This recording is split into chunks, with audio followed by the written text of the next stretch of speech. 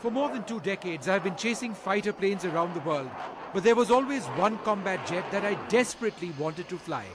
Done today, a rare honor, as the first journalist to get a sortie. We have any problems about RT, and we are in close form, so I'll indicate the 5 or 6. I would be flying today with some of the most experienced Tejas test pilots. Group Captain Rajiv Joshi would be in command of the jet I would fly. Well, strapping up in a G-suit is an essential part of flying on a fighter aircraft. A G-suit ensures that when we are up in the air, you're essentially safe from the G-forces all around us. At 11:45 a.m. we walked to the aircraft at the dispersal at the Yelahanka airbase outside Bengaluru. Decades in development, this homegrown fighter is now mature technology. Find out what it means for the armed forces.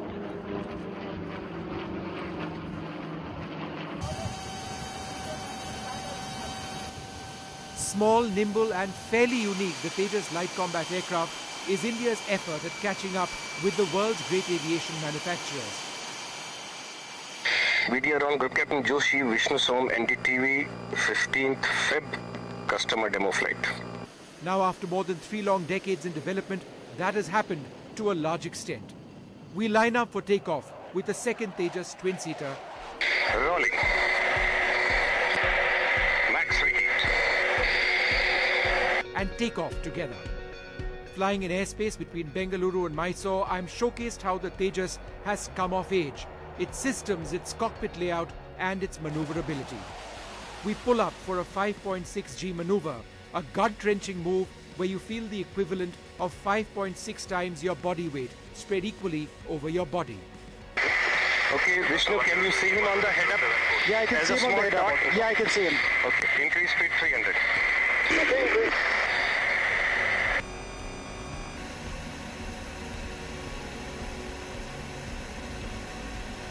After a sortie lasting an hour, we line up for the runway at Yelahanka and come into land.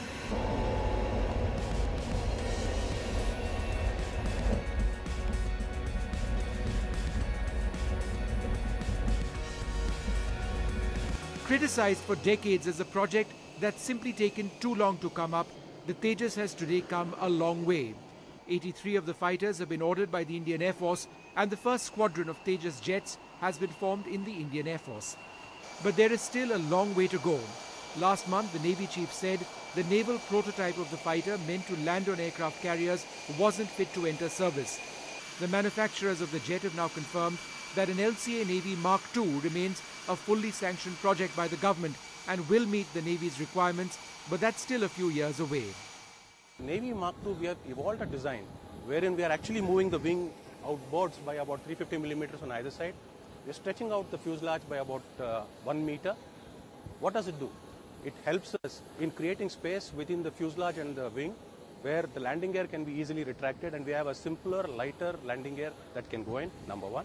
Second is, by stretching the fuselage out like that, we are freeing up also the center fuselage space, and that gives us something like about 700 kgs of extra fuel, which is very important in terms of range and payload.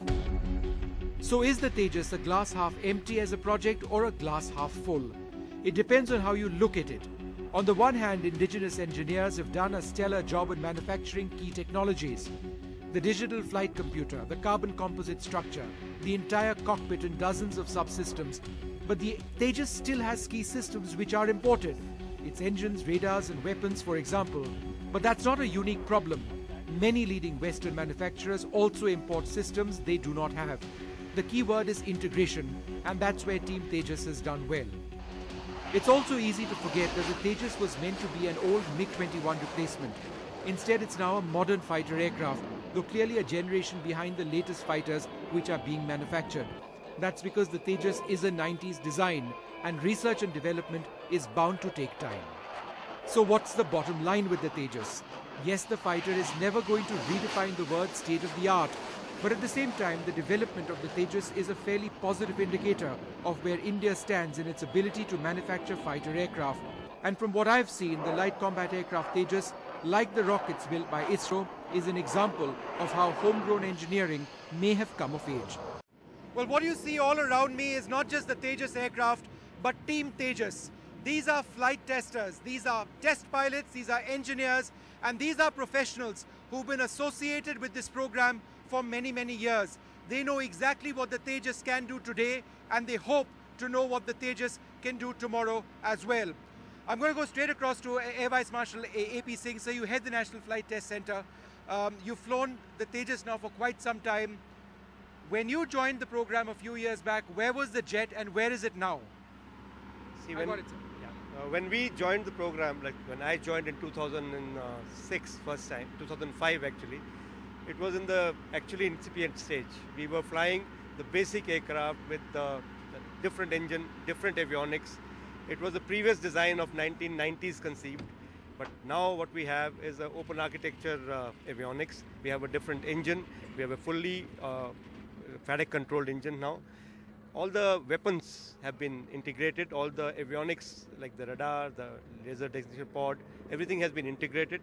So now what you see is a fully capable aircraft who is ready to go for war. I'm told by a lot of pilots, and I was actually showed that today, is the ease of maneuvering the aircraft, the ease of operating it, flying it. It's actually quite simple. What does that say about the flight control system? The flight control system has been designed to implement exactly what the pilot desires. So we have actually spent a lot of hours on the simulator expressing to the engineers how we want it to fly, and that has to be turned into numbers. So all that sweat that has gone in. Luckily, no blood on this program. We're very proud of the fact that no blood has gone in this program. There's not been one incident. There's not been one incident at all so far. And all the sweat has paid off in terms of the fact that the aircraft flies exactly like the simulator. That's the ultimate compliment you can pay a fly-by-wire aircraft. Captain Dahiya, you're a relatively young pilot over here. Not that you're very old, sir. No, I'm not suggesting that at all. But what does it feel like as somebody who's come off the Sea Harriers to move on to this program? It must be a tremendous honor to be associated with something that's important for the country. It's not just an aircraft, it's a national project. Absolutely, Vishnu. And in fact, I feel not only proud to be associated with the program, it's a pleasure as a pilot to fly the plane in the first place. And it's hold us in very good stead while we've been doing all the maneuvering with the aircraft. And I hope to carry it through to the naval program. In fact, most of it is being carried through to the naval program, only we need to make it more navalized is what we are working on. Once that's done, I think we are nearly there for the Navy too. And I must ask we had a great sortie today and you demonstrated a lot of what's on the aircraft.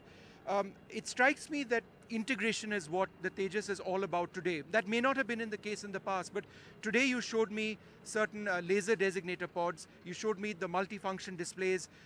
Put together in simple terms, for a warfighter, what does this integration mean?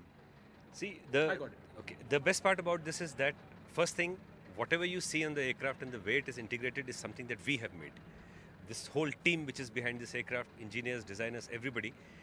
And the ease of using it is in the fact that tomorrow if you want thing A to be a little different, in the earlier aircraft it was done. I mean, you couldn't change it. Here, the displays and the integration, sensor fusion is something that you control, so you can make it to come out the way you want to fight.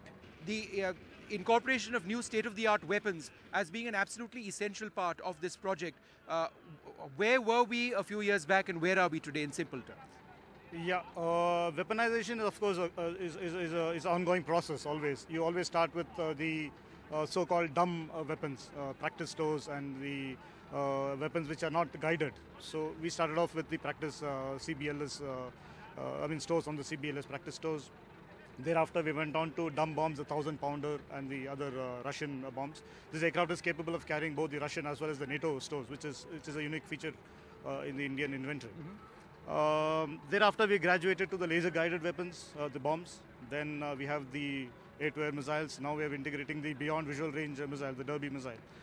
We still have a long way to go. There are smart weapons which are likely to be integrated in the future. So it's a continuous process. You can never put a stop to it because there's always the upgradation taking place in terms of the avionics, in terms of the weapons. So our aircraft, fortunately, is capable of integrating any futuristic weapon. So we've built that into the design, and we should be able to integrate any weapon in the future. I got to ask you a slightly tough question. Now, you've flown the Sukhoi 30, you've flown many other aircraft. We know the Sukhoi 30 to be a world-class platform. Do you genuinely believe this aircraft is a world-class platform today?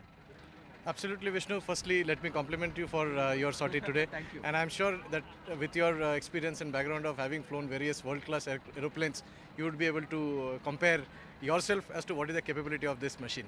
Notwithstanding that, we have fantastic aeroplanes in the Indian Air Force inventory.